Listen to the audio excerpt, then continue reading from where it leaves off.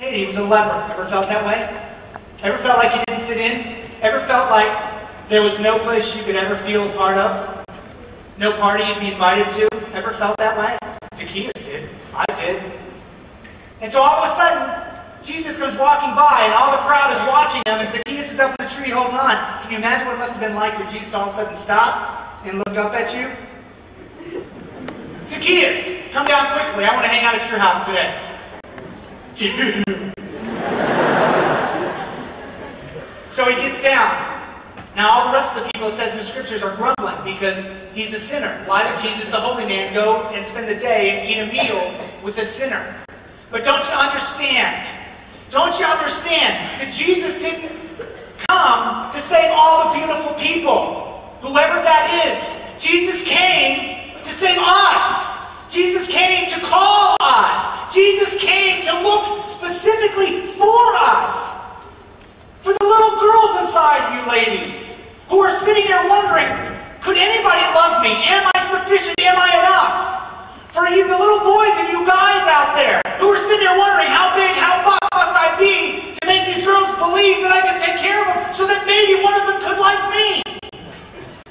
Don't you understand that Jesus came for every one of us? That he loves us so much, and that he is going to keep coming after us. He's going to keep calling us. He's going to keep calling you. He's going to keep pursuing you because you are worth pursuing.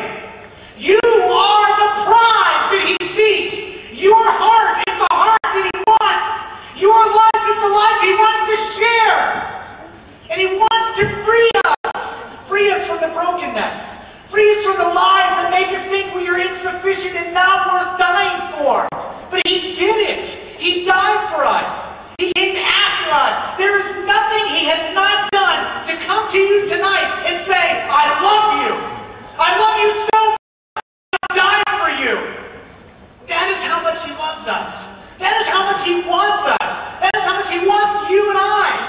But we have to decide. Because you see, once Jesus said, Zacchaeus, get down. Zacchaeus had a choice. He could have stayed in the tree and said, oh, Lord, I'm just no good. I'm terrible. Forget it. I can't do it. And stay up there.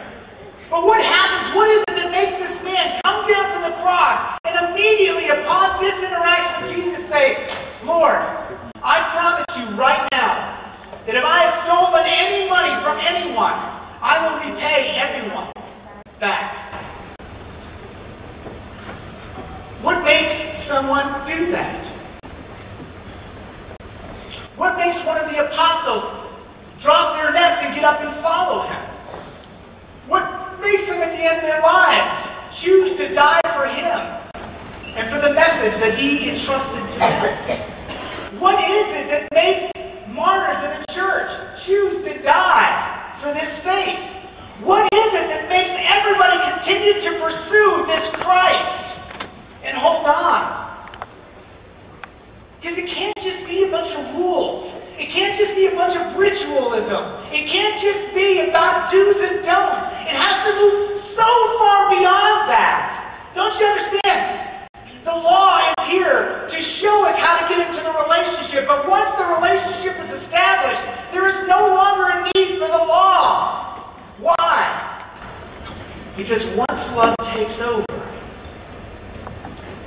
you don't need somebody telling me that I shall not kill my wife. I love her. I don't need a law to tell me to do that or not do that. I just need the love. I just need the relationship. I just need to be connected to the person who is the source of all love. I don't know where you are tonight. I don't know what you deem is important in your life. But I'm willing to bet that you're very much like I was. A person who looked for all the answers that the world had to offer. But you know, we're not really trained to be Christians in this world. We're trained to be hedonists. We're trained to pursue pleasure and avoid pain. But what happens when Jesus says, if you're going to be my follower, you need to pick up your cross and come follow me? You see, salvation is free. Jesus did it with his cross. He died for us. We didn't earn it. Nobody here is good enough to get it, and nobody here is good enough to get to heaven, which is really a relationship with God for eternity. On our own. John 14:6. I am the way, I am the truth, and I am the life. No one comes to the Father except through me. It's through this relationship with Jesus, through the power of the Holy Spirit, that we come in communion with the living God. But then Jesus says, but if you want to follow me, see, I've made it free for you. Salvation is free. But I'm here to tell you, salvation is free, but discipleship costs everything. I'm not going to blow smoke. I'm not going to tell you that it's easy. It's not. Because you know what? Like the scripture says, wide is the road that leads to destruction. Everybody takes that big current that's going down the wide road. It's easy to go that way. It's easy to stay home and watch our television and not do anything and not spend any time trying to reach out to God and get to know Him. It's easy to do that. What is difficult to do is enter into a relationship, as you well know, with human beings, let alone God, and consistently work at staying in that relationship. Consistently working hard to do that. Consistently fighting to maintain the relationship and reconciling when we screw up. And asking for forgiveness. But we're not good at that. We're good at making mistakes and then we run. And we're good at cutting relationships and getting out. But I'll tell you what.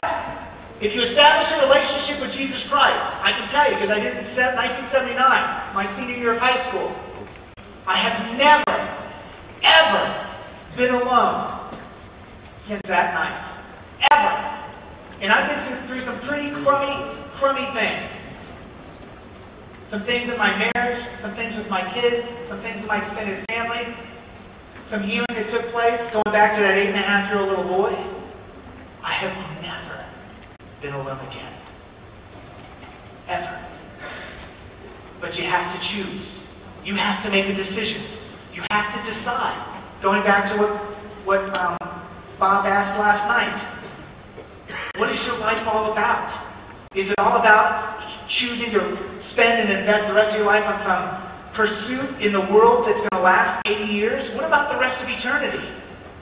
What about the rest of eternity? What about the rest of eternity? We spend so much time working on the temporal, the time here on earth, that we spend no time preparing for eternity. No time learning the truth.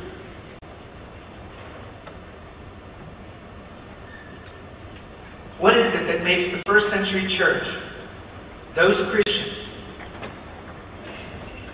choose to die for their faith than to say no to God?